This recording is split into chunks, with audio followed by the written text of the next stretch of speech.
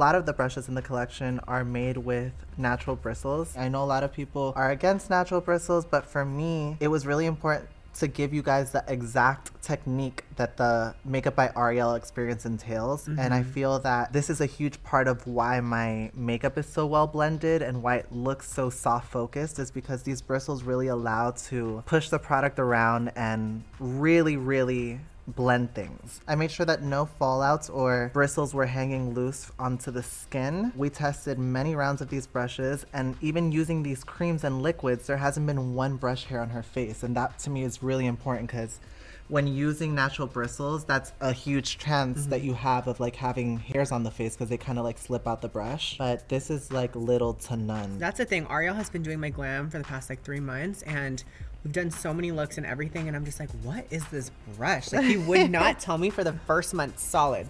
And then all of a sudden he's like, oh yeah, you know, just working on something, you know, in his little voice. And then all of a sudden he's like, oh yeah, it's from Warfy.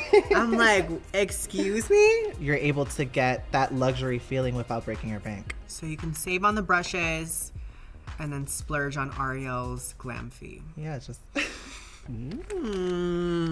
Okay. So I'm now using my A24 foundation brush to apply foundation. Before we were using it for moisturizer, but now we're really getting in there